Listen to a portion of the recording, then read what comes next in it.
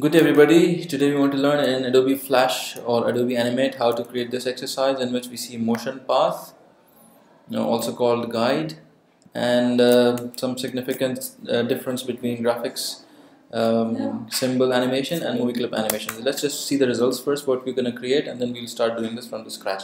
Now the plane follows a path, an invisible path, and then it's just being shown that it's flying in the sky, and then the skydiver comes down and he's blinking his eyes. Okay, so let's go ahead and start creating this from scratch. So what I'm gonna do is I've got these symbols over here as eyes. I'm gonna just undo what I've done here, and I'll redo the stuff.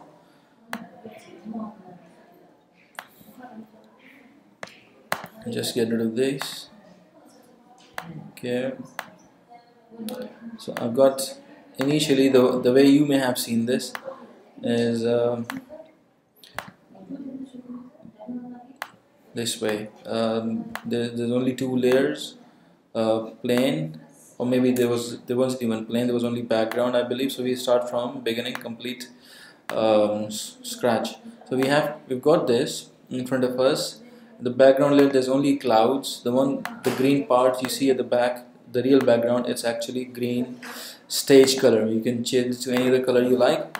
Well, we made this to green so that we can differentiate the clouds, and it also looks better. So let's put it back to where it was.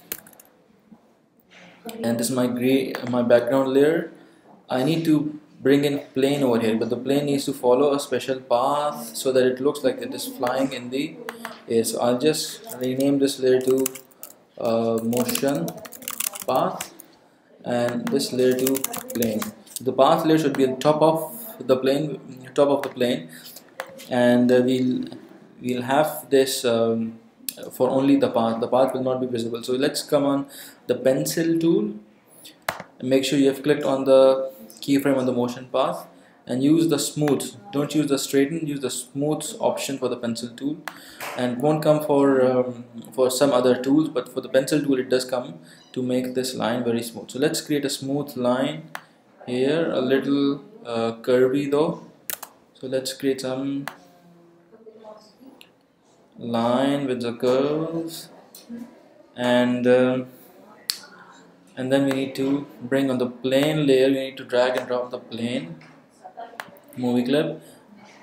So what is inside the movie clip anyway? The plane is just it's a normal symbol. There is no motion in this. So we just bring the plane, drag and drop it. You see this circle in the end, it should attach the beginning of this line. That's absolutely necessary. Okay, and now the motion path, right click and mark it as a guide. The motion path should be above the plane, and the plane can be just dragged a little forward and dropped it like this. So I'm gonna just do it again. Plane, just drag it a little forward and drop it like this. Okay, now make sure that in the first frame this circle attaches or snaps to the motion path. By the end of this animation, it should have let's say we create some more keyframes in the first two layers. Right click at 60, insert keyframes, because we want to move from here to here. The plane, the background should have frames only, because we're not changing the background anyway. So in the end, somewhere here, we want the plane to go at the end of this. So make sure the circle in between is snapping to the end of the line. Okay, and you mark this layer, only the plane layer, as classic tween, and you would see that it will now follow the path. However, in the end, if this circle is a little far away and by mistake you make it somewhere here, then it will be not following the path. So make sure the circle snaps to that line in the end. Okay, and now you'll see that it is following the path. So that's motion path. The next thing you want to do is you want to bring in the skydiver. Okay, so let's create a new layer. It should not be under motion path, it should be a normal layer, not under the motion path. So let's bring in the skydiver, and you can also have the skydiver follow this motion path. If you want, you can create like that also, but we're not doing that now. Skydiver should not come in the beginning immediately. It should come somewhere over here. This is what we want to do. Somewhere over here, the skydiver comes in and then he floats in the air and then comes down like this. So let's create a keyframe here. Insert keyframe, drag and drop our skydiver here, make it a little smaller, so we want to show that it is coming out of this plane, and gradually it becomes bigger and bigger. Okay, so now we'll right click on the image itself of the skydiver, or you can click on the frames also and say motion tween. It's one and the same thing. Make sure there should be nothing else in the layer on the tween. So this is one. This is the first keyframe around 17, 18. Okay, at 30 or 35, let's say, I want to bring him somewhere here. Okay, and I will go to and also I'll increase its size a little bit, so we show that he is coming closer to the earth.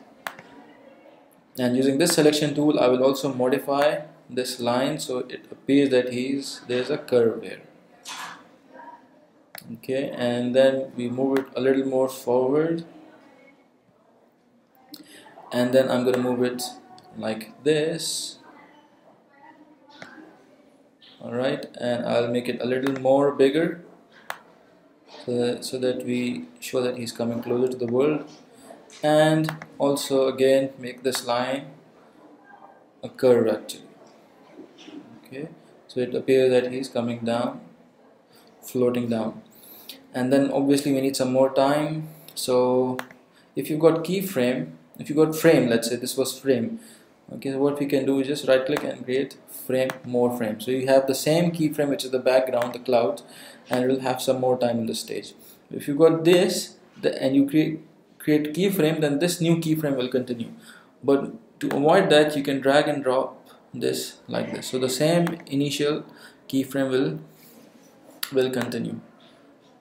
Okay, so we got this coming up here, and so this is basically we're doing to give some more time. And you see when the plane starts, the skydiver comes over here, which is wrong. So we'll adjust that in a minute because we have given some more time on the layer. Okay, so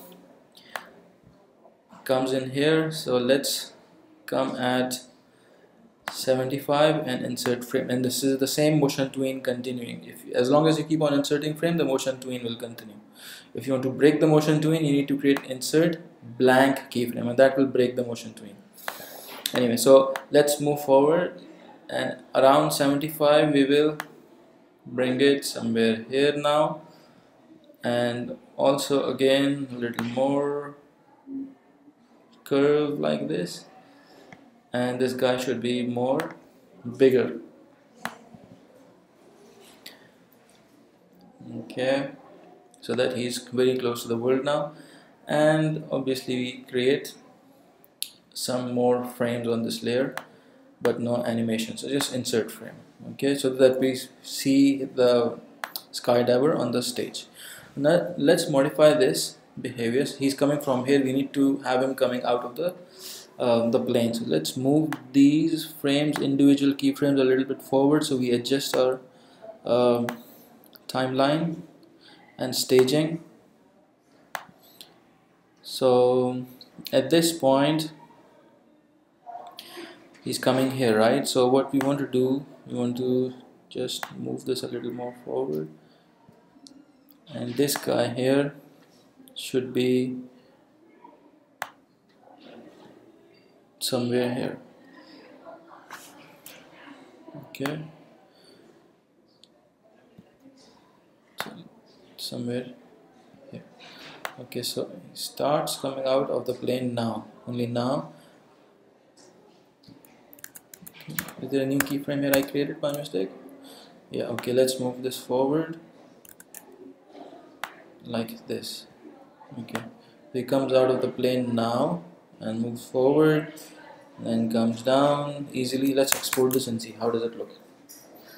Okay, the plane is moving and then the skydiver comes in. Okay, he floats down, floats down. The next thing we want to do, we want to have his eyes blinking. That's not happening now. So let's look at the Skydiver. He's got eyes. Yes, is this a movie clip of eyes? Yes, this is eyes movie clip. So let's modify eyes movie clip. Let's go to the eyes. How do we make it blink? So let's control plus plus to zoom in. Use this line, the line tool, to create this. Okay, this is what we want to create, but not yet. Let's come to 5, insert keyframe, because 1 is open eye, and up till 5 I said insert keyframe. It's inserting apparently black keyframe. Maybe I inserted blank keyframe. Okay, insert keyframe, not blank keyframe. Here I want to modify his eyes so that I have a line here to show that he's blinking. He's halfway blinking his eyes.